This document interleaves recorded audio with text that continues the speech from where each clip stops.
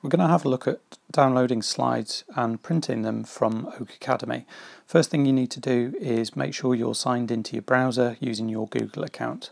I'm going to use Chrome on the iPad today, and that's signed into my account.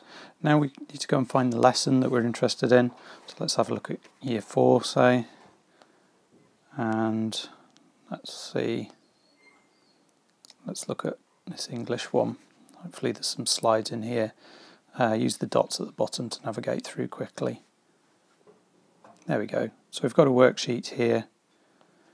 Now the key is that this is hosted in Google Slides. Now we've actually viewed this slide deck, we can exit from here.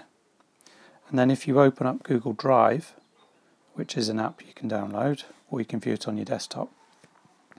If you go to the shared icon down at the bottom, and then just refresh that.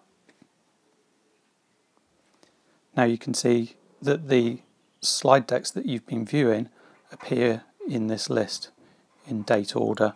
So we can see that English one that we just looked at has appeared. It'll load the slides up, and now you can just use the usual print icon and pick which pages you want to print. It's that easy.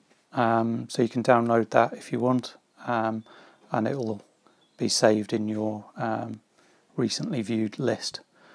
So that's a useful tip for you if you're trying to download or print slides from Oak Academy. Thanks for watching.